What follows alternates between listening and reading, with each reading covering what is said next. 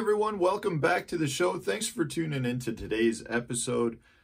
Today we're going to talk about a bait that has been around for so long, but has become a forgotten about bait unless you're in one of a few small circles kind of scattered throughout the country where there's a bunch of diehards that have a really love relationship with this, but it's something they don't talk about much. So unless you're in the know, you don't really know guys are throwing it, and it's such an old school bait that you just don't realize that it's still around. You know, a lot of people I don't think even know you can still buy these.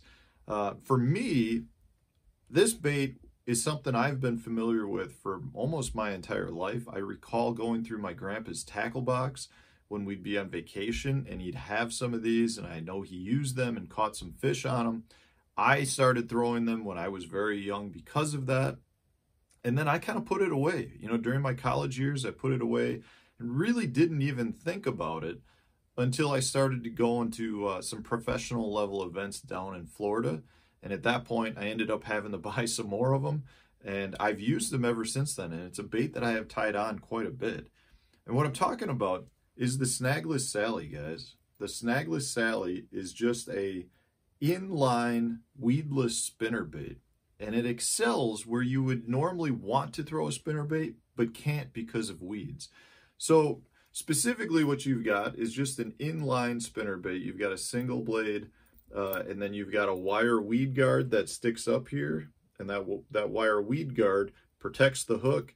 There's a little bit of a weight. You can get them in several different sizes. I think you can get quarter, 3/8, and a half. I'm usually throwing a 3/8. That's kind of my standard size, but I do have baits in the quarter and the half as well. And then I like to put a boot tail swimmer like this Berkeley Power Swimmer on the back just to give it a little bit of bulk. But the whole key to this bait is it allows you to fish a spinnerbait style bait through a bunch of stuff that you normally wouldn't do. It's a very popular bait still down in Florida. The California Delta guys are throwing it. Like Blake's like Lake Eufaula down in Alabama. Places where you have a lot of thick grass growth, and a lot of places where you have buggy whips or bulrush, whatever you call it, or if you've got hay grass, the Kissimmee grass down in Florida, because of its streamlined approach, you can throw it, and the front of the bait will basically act as a propeller. So when you're pulling it through something that has thick stalks, so say some buggy whips, you know, you're pulling it through that and it's just deflecting off of it and pulling the bait. And then you've got a nice stiff weed guard that's protecting the hook. And because it's protecting the hook, you're not going to get snagged. When you get a fish to bite, they'll push down those two wire weed guards like that. You get a good hook set on them, you catch a lot of fish.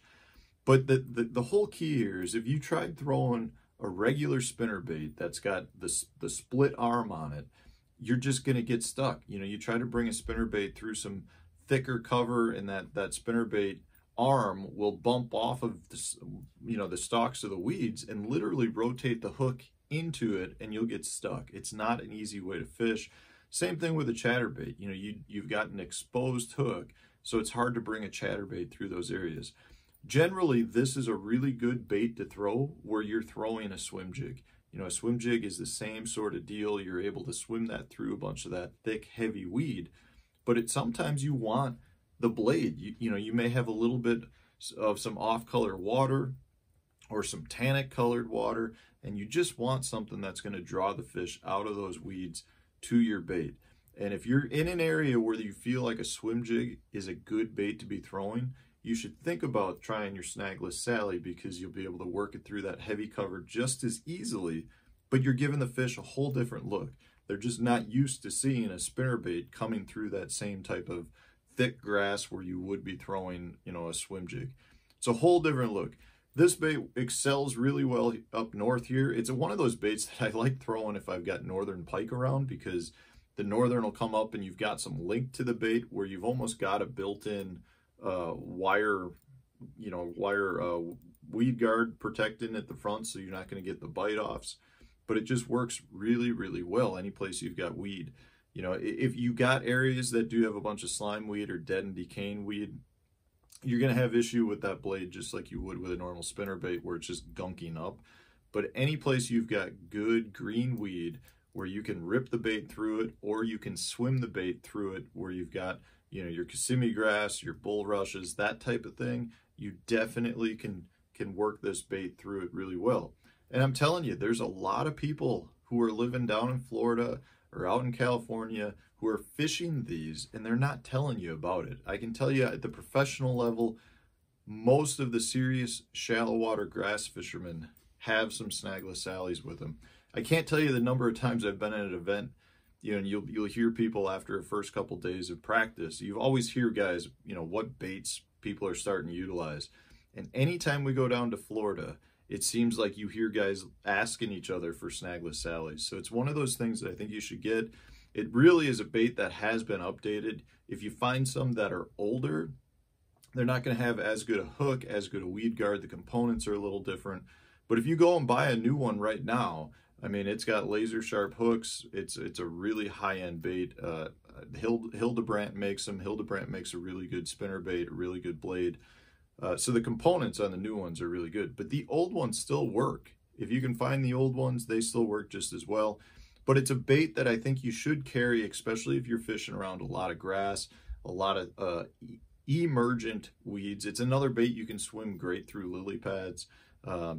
So it just gives the fish a different presentation. I'd highly recommend it. If you're not throwing a snagless sally or have never thrown one, it's worth buying one and just giving it a try. You get the compact spinnerbait look.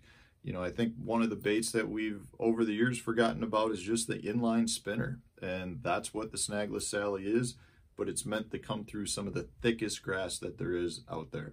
So guys, if you haven't thrown one, give it a try. I'm telling you, it catches fish. If you enjoyed the video, hit the like button and stay tuned for tomorrow's video.